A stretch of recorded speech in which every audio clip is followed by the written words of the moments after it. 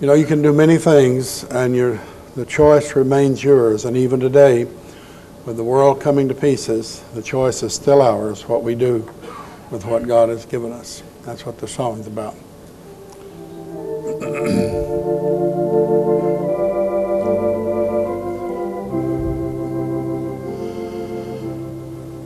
I can be strong, I can be brave, I can be free or be a slave. I can forgive as He forgave. The choice is mine. I can grow through in storm or gale. I can desert or set my sail. I can be blown. The choice is mine. If I would live, then I must die and bid this fleeting world goodbye. Its treasures dear I must deny. The choice is mine. I'll walk by faith where I am led. It matters not what lies ahead. And if my path be crimson red, the choice is mine.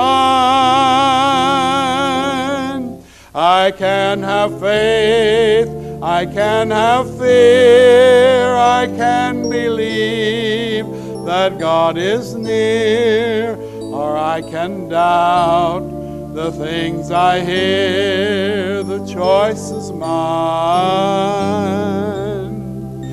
I can draw close, or I can stray, I can submit, or go my way. Within my heart I hear Him say, the choice is mine. If I the King of heaven choose, if I the things of earth refuse, the best I gain, the worst I lose. The choice is mine, because He gave His life for me, because of love at Calvary. I take Him for eternity. The choice is mine.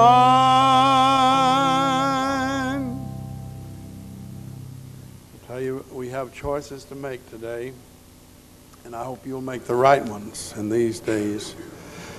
I believe you've made the right choice to come here. Our church has been given the job of getting out a message. It started in 1970, the particular message we're working with, and God has given us the grace and the means to get it out. And I can tell you tonight that it's going far and wide. We're hearing from many nations of the earth now, where the tapes and books are going, and they're growing. There's a growing demand, even behind the Iron Curtain, for the material. And so, if you keep praying, God will keep opening doors. The prophecy that set this thing in motion many years ago came through, the first prophecy that ever came through in the tiny little church over in the tip of South Chicago. One of the things it said was that God had opened a door before us, had taken off all the shackles and all the fetters, and that Satan would not be permitted to hinder us if we would be faithful. That's all that God wanted, was for us to be faithful. Then He would see that it was done. And He's been true to that all the way through. We have stumbled and bumbled and mumbled and grumbled at times, but overall we've managed to keep on the trail. And God has done miracles beyond anything we ever dreamed of when it first started. He's done things He talked to me about in dreams and visions, but where they were just a little hard to accept. And you say, well, I never heard about them. Well, I don't go around telling everything. There's enough people shooting their mouth off of things that never come to pass. It's better just keep your mouth shut and watch God work sometimes and teach people the Word of God and let Him work in their lives. That's what it's all about. Tonight we're going to talk about deception and witchcraft in the church and how to deal with it. The reason I'm coming down this trail tonight is because there is afoot in our nation today a terrible heresy that anything goes as long as you love one another. And that you can just do anything you like and nobody should ever say anything. No contrary words, no contrary winds. That is so far into Scripture. I'm not even going to deal with the Old Testament Scriptures about it tonight, although tomorrow night we're going to talk about some things, and then Saturday we'll get into some more things. I'm just going to be on the warpath, I think, all this workshop, it looks like. Because there is so much going on, and the people of God are being fleeced by con men in the pulpits and behind on TV and radio, so many of them. And I have to draw the conclusion somebody made a mistake. Somebody didn't get called, or if they did get called, they've certainly gone away from what they knew. And so many people now, everybody's talking about spiritual warfare and nobody's doing it to mount anything, because if spiritual warfare was being practiced, biblical spiritual warfare were being practiced on a large scale in some of these massive groups that gather, this whole nation would be turning upside down, praying fruit basket turn over. But you see, the trouble is, even the leaders in these movements don't know enough. They're either ignorant or they're willingly ignorant and ignoring the truth of what's going on and what's really happening. We can't do a whole lot about that except warn people to stay away from those things. Warn them to stay away from the adulterated, watered-down version called spiritual warfare, which amounts to seining minnows and looking for water bugs instead of going after the sharks and the whales that are down deep in the murky waters down there. These people, I can't find anywhere that they're doing anything more than superficial. They're scratching the surface. When it comes to real deliverance, they run like a herd of scared chickens because they just simply don't want to get involved. It's not nice. And above all, we must be nice. You know, the Scriptures, they say, well, you know, if somebody does something that's wrong, that's doctrinally wrong, then you shouldn't say anything. You should just love the brothers. Love the brothers.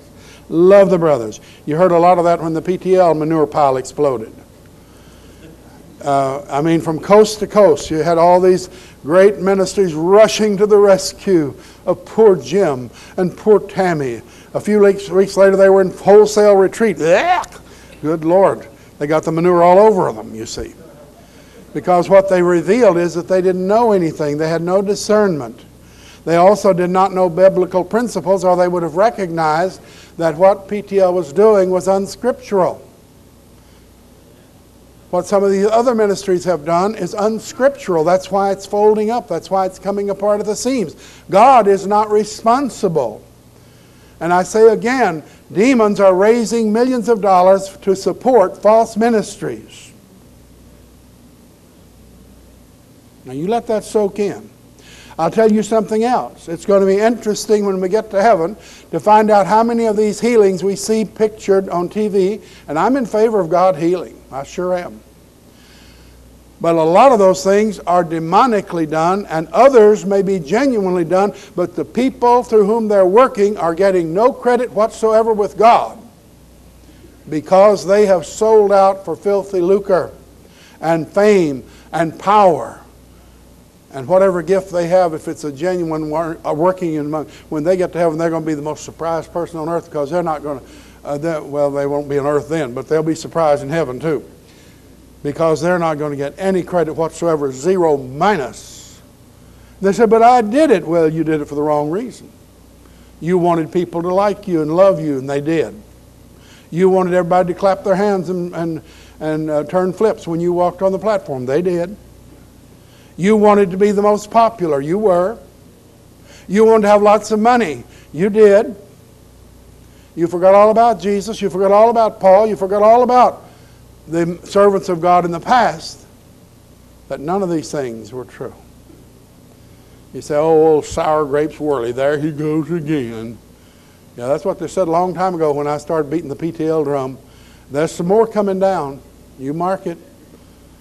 Mr. Roberts is not through disassembling. He's going to have to disassemble some more. And there's some more coming down because they're not built on scriptural roots, I'm telling you. And God will not support that which He doesn't initiate.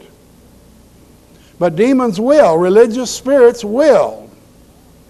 And they'll, because religious spirits control multiplied thousands of people, they'll rush them right in there, and the gullible gooses will give and borrow money and everything else and throw it down for these people to walk on them.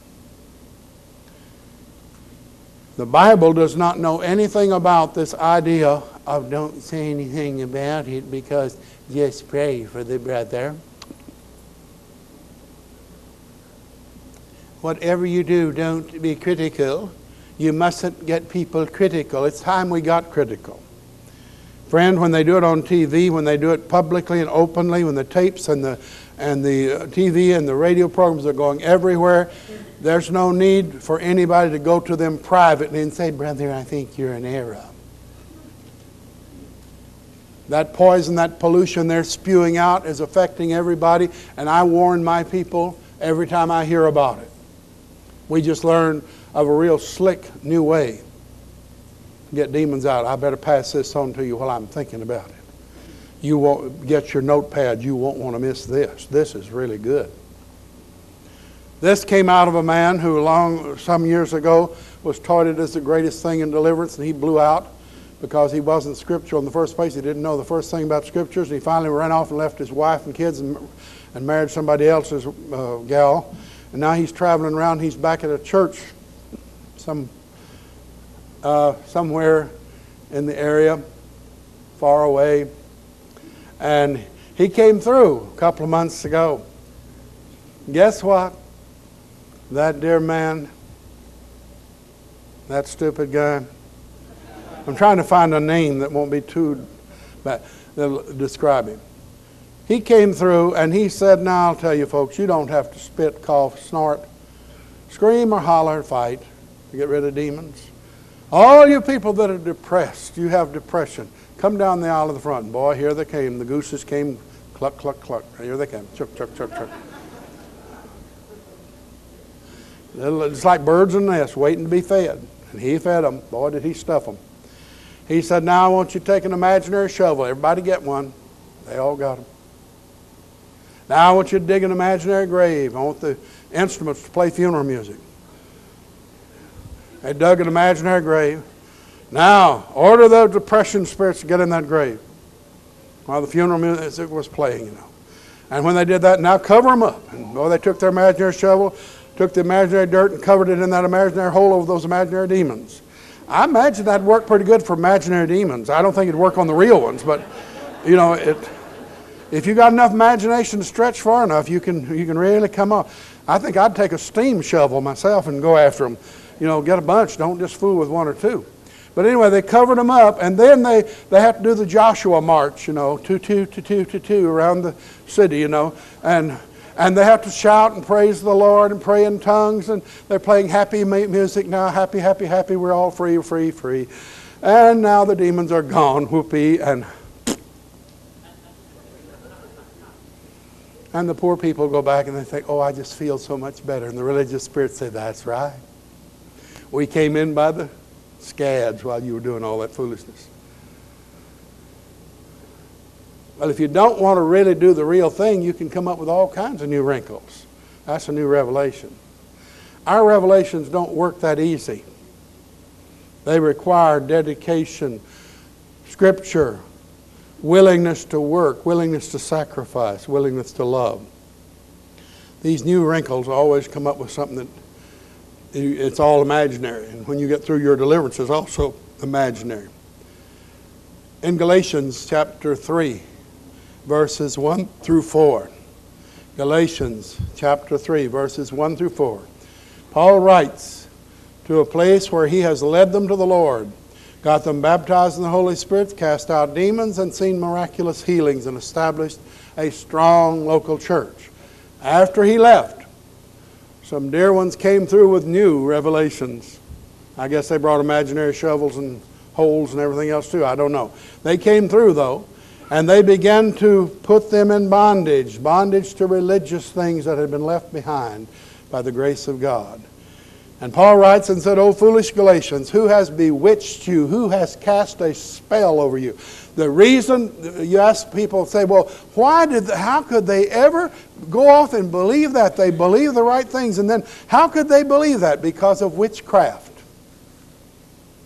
It's called charismatic witchcraft, meaning that it parades as real, genuine, biblical truth, but it's actually witchcraft methods that press people into leaving the truth. And Paul says, "Oh, you foolish Galatians." And Paul didn't call anybody foolish without realizing, because you know the Bible says the fool has said in his heart there is no God. These Galatians were behaving as if there was no God. And that's what false teachers will cause you to do. They left off the true teachings that they had been established on. And he said, "Who has cast a spell over you? Who has put a witchcraft spell on you, that ye should not obey the truth?" False teachers will cause you to leave the truth and turn your back on it. We've had people come through here. If all of them that were ever were in this church showed up out here, we'd fill the parking lot and overflow into the streets in every direction. Did you know that? You say, "Well, you didn't hold on to them." Well, we didn't try to. That's God's business. They're His young'uns, we hope. If they're His, it's His business to hold on to them. And we have people, one pattern emerges from the people who strut out of here with their nose out of joint. Now, some people move because God moves them across country, and they, as somebody remarks, that if I leave Hegewisch, I want to go out through the Huggin line, not the other way. That means they leave in good fellowship and good favor with the people. They're not angry with anybody. They're not charging on saying, "I'm tired of this one."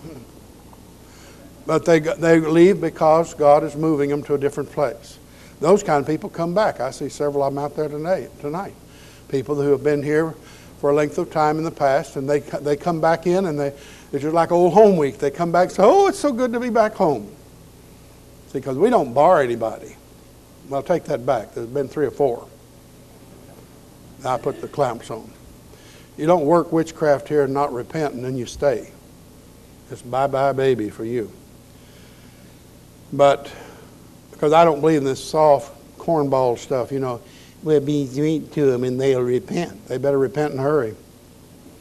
If they're damaging the sheep, I'll tell you this is one shepherd gets on the warpath fast. If you're skinning the sheep's head, you better look out, because I've got a skinner bigger than yours. And your head's going to be skinned next. That's my job, protect the flock, and I'll protect them, even if people don't like it. Now, he says, "Who has cast a spell over you?" People that have left here. Here's the usual pattern. They get into deliverance. They get excited. They say, "Oh, the Word of God is wonderful. I never understood it this way before." They get all excited about learning the Bible. They get excited about deliverance. They get deliverance. They begin to minister in deliverance. And they tell their friends, and they bring people in. This has happened many times. And they keep on going. And then there comes a time when there's something in their life, and God said, "It's time to deal with this." And they say, this far and no further. Now, Lord, let's don't get nosy. Let's don't get nosy into my business here. You know, I've gone. You know, I'm better than most people. I know how to do the warfare prayers. I know all this good stuff. And the Lord said, "Yeah, but it's time to deal with that thing that's down deep inside you." And they say, "No." Well, now, you know, it's kind of hard to say no to God, because you realize what an idiot you are when you do that. So you don't say that out loud. You look around and say, "I'll tell you, Worley's not preaching like he used to. The people are not as loving as they ought to be. I don't know why these people keep coming over and over again. I don't need any more deliverance. I don't know why they keep coming all the time. Probably because they got more sense than you have. They know they still got them, and you're denying you've still got them. And they start being critical. The next thing you know, they don't come for prayer themselves because they don't need any prayer. And that's the dead giveaway. It won't be long until it'll be bye-bye. They'll be going out the door. They stop getting prayer, but they still pray for people because, after all, anybody of superior knowledge and ability, like myself, should give themselves to the Lord and pray for these dumb people that keep coming again and again and again. Besides, it makes me feel kind of good because I know more than they do. And then go ahead and you say, well, does it do any good for them to pray? Oh, yeah. The name of Jesus works. When God put his words in a donkey's mouth, it worked. And sometimes you see some donkeys around, braying away, and it's working. But the donkey doesn't get any credit. He won't get any crowns in heaven for that. God uses some strange things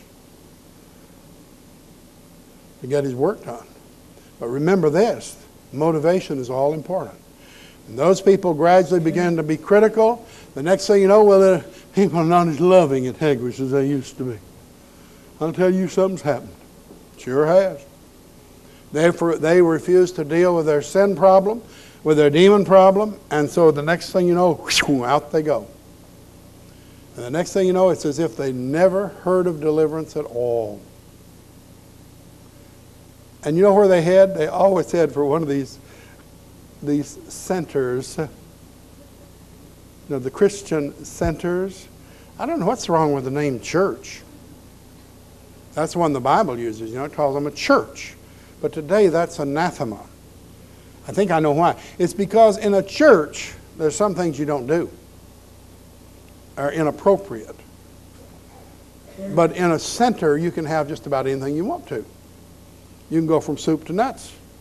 And it's fine because it's in a Christian center. Now, maybe I'm just being picky, but most of the centers I know are really something else. There's one not too far from here. Recently, the preacher preached on the talking donkey, and he led a donkey on the stage. I guess his folks are dumb. They didn't know what one looked like. So he produced one. I saw two when I looked at the TV, but not. See, there I go. He made me critical now. He shouldn't have done that. But you know, there's so many times that nothing is systematically preached over and over again. And the Bible says to call it what it is. It's fake, it's phony, it's cotton candy, there's nothing to it.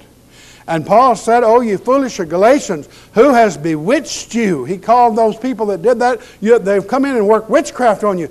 Now, Brother Paul, that was a dear group of evangelists who came through, and they shared these marvelous revelations, and they gave us prophecies and revelations.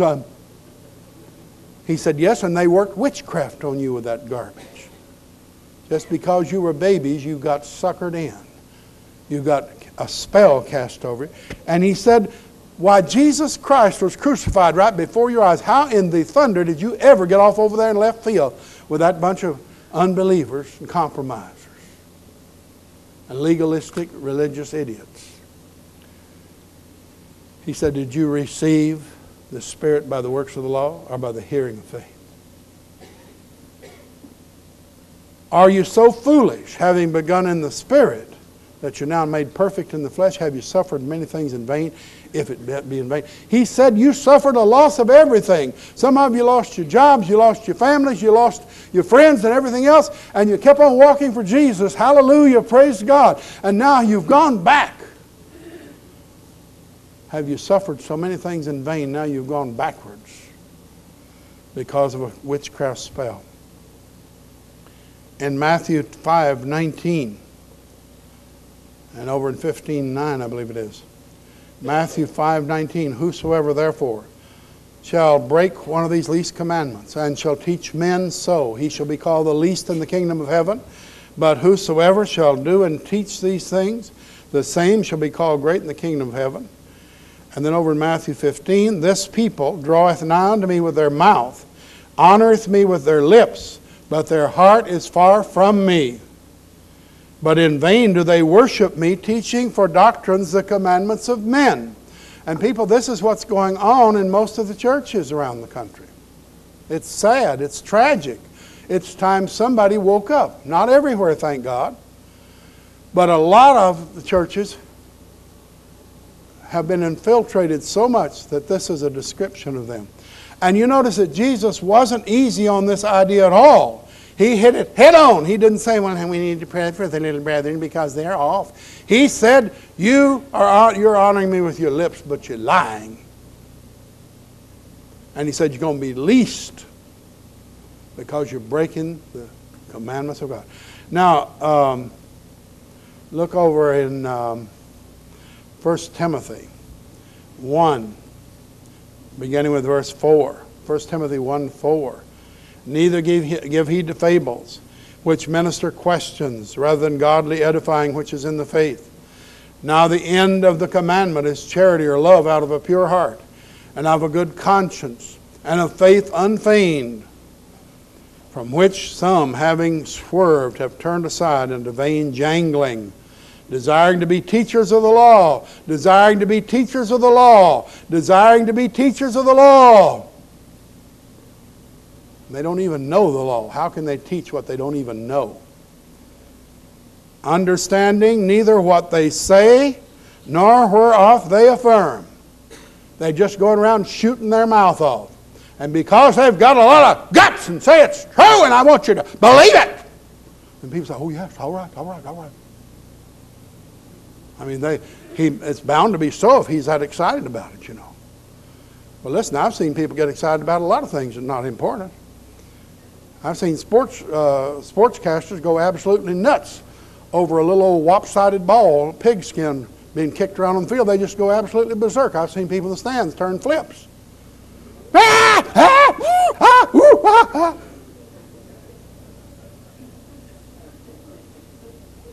You're welcome.